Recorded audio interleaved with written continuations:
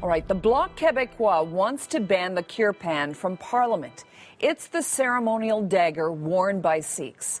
This debate comes just after security guards this week stopped 4 Sikhs from entering Quebec's legislature because some were carrying the knives. Quebec has already considered legislation which would deny government service to anyone wearing a face covering. The Parti Québécois wants to regulate Kirpans as well. Sikh groups are condemning the idea of banning them from Parliament. This debate hits close to home for Navdeep Bains. He is the Liberal MP for Mississauga-Brampton South, and he does carry the Kirpan. Welcome to you. Well, thank you very much for having me. Are you carrying the Kirpan now? Yes, I am. Where is it? Can you show it? Sure. Okay. I actually have it underneath my shirt, underneath my pants, but I thought I'd take it out for you. Okay. And so I carry it with me all the time, and particularly since I've been elected in 2004 in the House of Commons. Okay, so it's about the size of your hand. I mean, it all depends. It's a personal choice, different sizes for different people. It really is one based on one's faith and one's commitment and one's desire, what size they want to wear. What part does it play? Why do you carry it? It really is just an external manifestation of one's commitment to be a better person. The Kirpan actually is a representation to fight against injustice and inequality. It's not a weapon by any means, and it's ironic the individuals that were going to the Quebec legislature were going to fight for someone else's religious freedom. And what do you mean? Bill C-94 about banning the niqab, not allowing the niqab to be worn.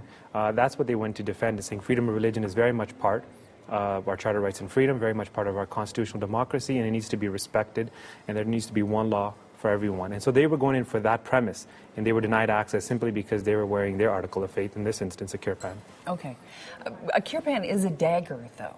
It could, let's say somebody gets angry and they can use it. And these are legitimate questions Canadians have raised in the past. So that's why the Supreme Court looked at this case and decided unanimously, 8-0 in a case that went all the way to the highest levels in 2006 regarding a young man that you just showed earlier on that wanted to wear it to school. And they said, no, that kirpan is not a weapon and that, it has to be properly secured. And if there's security concerns, the onus is on the institution to determine what those concerns are. So I'm wondering why the Quebec legislator has raised this as an issue when this is not a security concern in the House of Commons. I've worn my kirpan to the U.S. Congress, to the Supreme Court. So why all of a sudden is this an issue? Why is the Bloc politicizing this issue? And if they have concerns, they should have brought that forward in a reasonable manner. We don't need to elevate the political rhetoric on this. We need to take a deep breath and say, hold on, what are the concerns? Let's have a rational debate, and that's the Canadian way. Why do you think the Bloc Québécois wants to ban the kirpan? I think it's fear-mongering, personally. I think it's politics at its worst. They're really trying to pick on one minority to make some sort of political traction, and it's unfortunate because they're fully aware of the Supreme Court ruling. They're fully aware that the kirpan is not a weapon. They fully know that I wear one since 2004. Many of the Bloc members have seen it. I've shown it to them. They've asked questions out of curiosity. They've been legitimately asking, why do you wear a turban? Why do you wear a kirpan? And that's what makes Canada so great.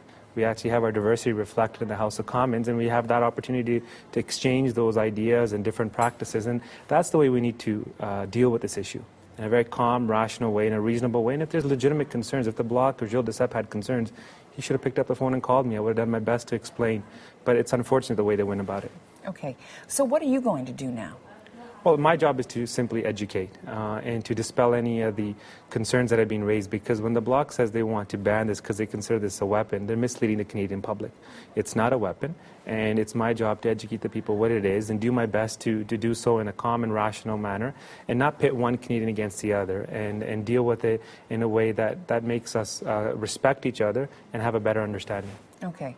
Let's say an extreme scenario where somebody said, okay, identified you as a Sikh and said, I know he's carrying a kirpan, and perhaps I will try to get that away from him and use it as a weapon. How difficult would that be? It would be fairly difficult, as I've shown you. I've taken it out of my shirt, but they would have to untie my shirt. They would have to basically take it out of its case. It would be quite an adventure. Because we've made it look, because you've taken it out a little bit, it looks like it's just sitting there. No, I actually tuck it in my shirt like this and underneath my pants. So it's not something that's exposed, and that's the way I decide to wear it. Some may wear on the outside. But really the issue is that anything can be deemed to be a weapon. The pencil here that you have, if I wanted, my intent was to injure you with it, I could take it and stab you with it, if that's the intent. A staple or anything, any object, if the intent is to injure someone, you can use anything. But the kirpan does not have that intent, same with scissors or pencil. So it really needs to be seen in that light.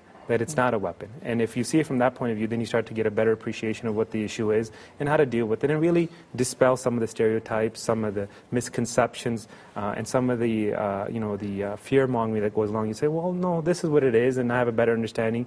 And when I showed it to the members of the bloc, they were like, oh, okay. They got to touch it, they got to feel it. It really, I think, helped them understand the issue better, and so that way they can make a more informed decision going forward. So that's why I'm very disappointed. So when were you talking to them and letting them touch it? Over the past 6 years. Okay. Anytime. We had candid discussions in the lobby, over dinner. We get along. They were nervous about it, or were they just asking out of curiosity? Yeah, we might, I believe very much in the unity of our country. They know that. We might not agree when it comes to their view on Canada, but we, at a political level, have conversations all the time, ask questions about reasonable accommodation. And I was like, why do you guys use the word accommodate? I don't accommodate my neighbors. I respect my neighbors. I don't tolerate my neighbors. I work with them. So we had really good discussions and debates around that issue as well. So that's the kind that's the kind of mentality we need to have to deal with this issue. All right, we'll leave it there. Ontario Liberal MP Navdeep Bains, thank you for coming in and showing us your Kirpan and explaining No problem. it. Thank you very much. Okay.